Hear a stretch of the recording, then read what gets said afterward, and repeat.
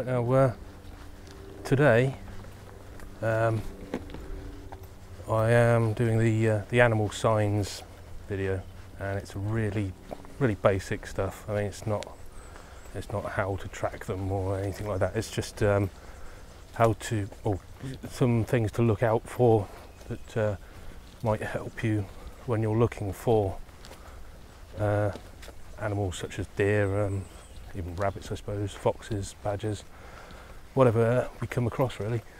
I haven't been here for a couple of weeks now, maybe 3 weeks, so I'm not entirely sure what we're going to find,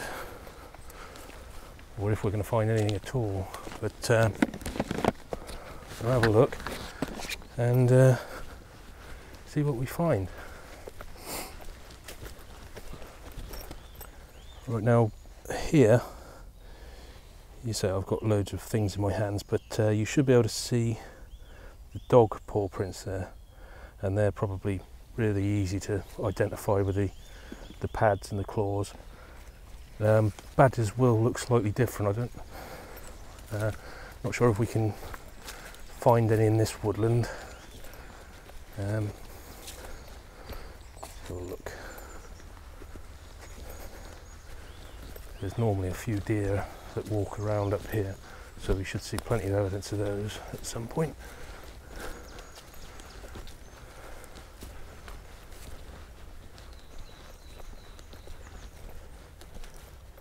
Now here's this is quite an obvious track.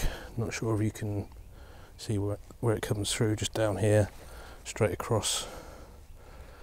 And that's the main crossing point, and judging by the size of it, I'd say that's probably deer that come through there.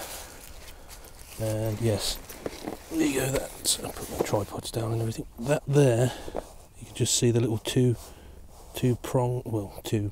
indentations. That's like a typical deer hoof. Very small one, that, so it's probably a muntjac, maybe a roe. But there's more muntjac in this woods than roe, so I'm assuming it's probably them. And sometimes if there's brambles and things like that near the track, you'll find bits of their hair, but these are old dead brambles, so they're more likely to snap off rather than catch hair. That one's not anything on that one either. So I'll try and with any tracks I do see, I'll try and put a little photograph up on the video alongside it, so that you can get a better idea of what it should look like if you don't recognise it. And that's where the deer track goes off into that direction there.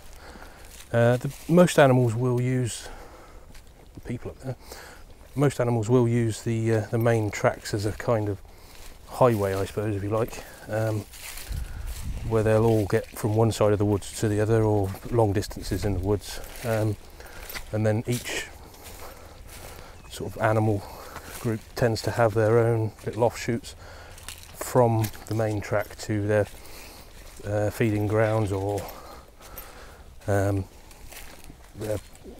wherever they live, basically, whether it be a rabbit warren, a badger set, or just a little deer scrape or something like that somewhere. Probably the wrong word for it, it's not really a deer scrape, but so there's another track coming through here. It's a bit clearer, this one. Comes straight across there and down through into the undergrowth. Well, I'll try and get over into that undergrowth in a bit, but I know there's an easier way to get in there than coming this way.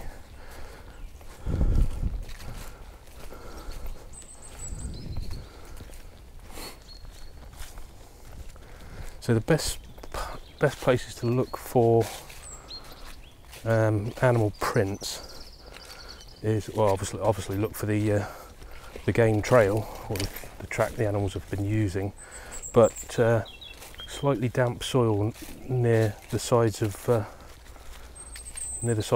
ditches, waterlogged ditches or stuff like that, because the main track, although it's quite quite wet and muddy and everything. There's so much traffic on it that it obliterates the tracks. There's another track, and that's another deer print there. Again, the same size, nice small one, so it's probably a muntjac again. Muntjacks are about the same size as a dog, a largish, sort of medium to large dog, depending on the age of the deer.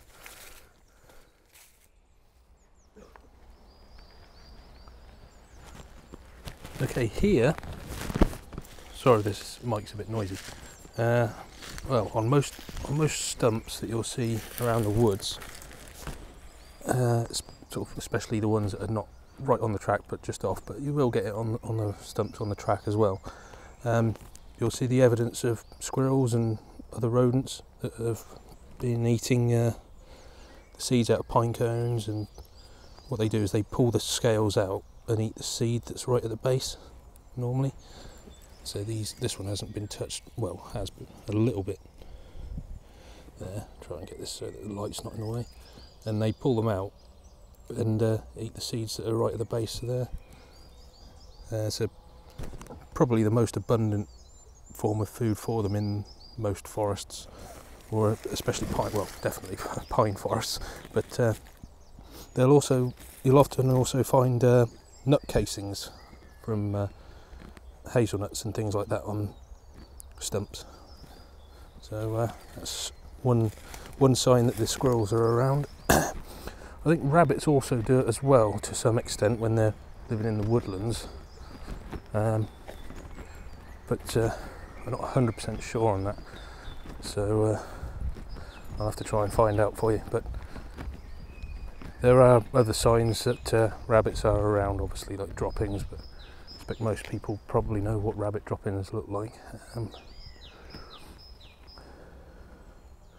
sure if there's any around here. No. There's some little rabbit warrens over in the corner there. Well, not corner, but just over there somewhere. So we'll go and have a look at that, see if we can find anything.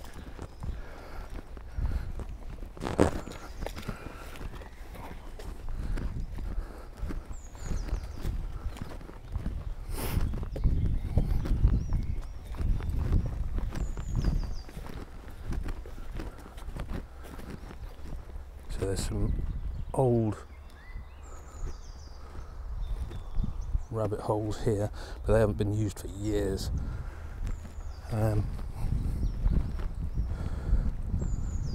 There are some over this way. If you'll notice, there's a few feathers laying around like that. Then here, there's not enough of them for it to be a kill. But what often happens, pigeons, when they get startled, they'll fly away and they'll sort of shed a couple of feathers here and there as they're sort of flapping their wings like mad. But they'll also sit and preen themselves and pull out the loose feathers, or the winter feathers, I suppose. And obviously you'll see those laying around on the floor. But let's have a look. There's another rabbit hole. And you'll see that here, hopefully, there's some dried rabbit droppings. So there's not any fresh ones there. Rabbits don't mind where they do their droppings. They'll often do it around the entrance of their little burrows and their holes and warrens, whatever. But a lot of other animals prefer not to do that for obvious reasons. Here there's some more evidence of the squirrels eating. Again, that's pine cones, and the dog's obviously decided that's going to be his mound as well there.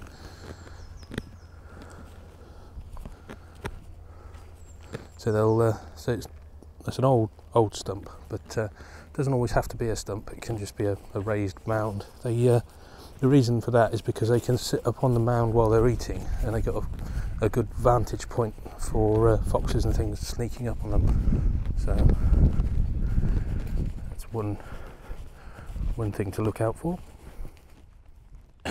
Here is a badger community over here, and it's actually an active one, so I'll try and find the least obtrusive way in. And this is an old one. This is an old badger set, and you can tell it's an old badger set because there's debris inside the holes, and same as this one here. A new badger set will be like that. They'll keep the entrance clear, and there's fresh sort of soil that's been pulled out. That's an old one. That's an old one. Old one.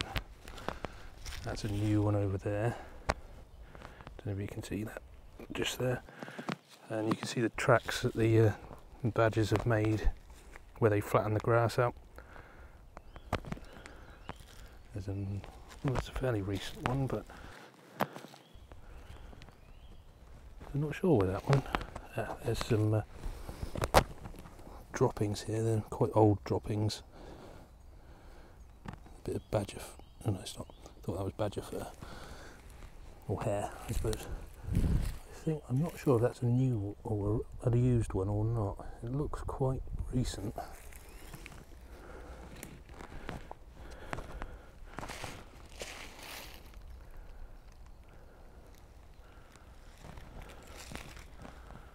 There's definitely a new one there. You can see the track it's made coming up and out. So they won't be active during the day because they're nocturnal creatures. And wherever you see badgers or evidence of badgers, you won't get any hedgehogs in this area for quite a way, because badgers are about the only predator that I know of that can prise hedgehogs open with their claws. So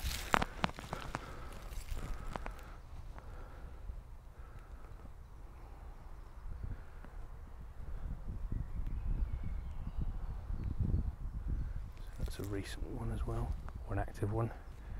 Looks like he comes out and curves around the side and goes off that way somewhere, around the tree and down. Not sure if we can see, there's a path or track, trail, whatever, running down that way.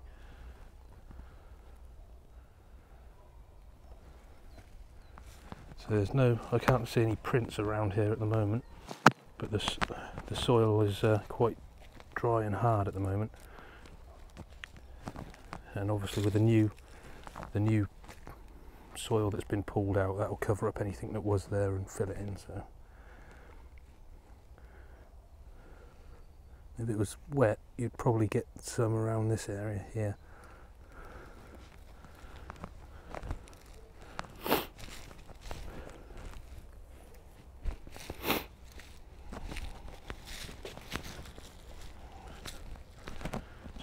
There's some more droppings on there.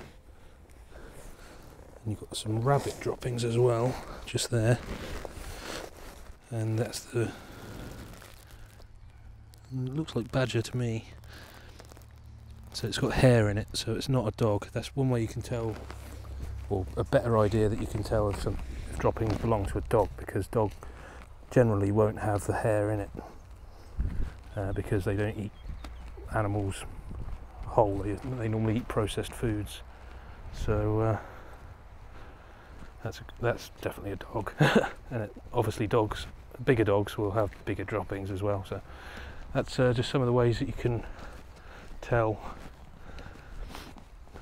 I mentioned earlier about the size of a hole in a hedge, or at the side in the foliage where a deer crossing was, and you can get a good idea from what animals go through it as to the size of it, because if it's in an overgrown sort of area and there's only a small hole, like I don't know, maybe 7 or 8 inches, then that's going to be a rabbit, because nothing else squeezes through small gaps like that easily and wears it down.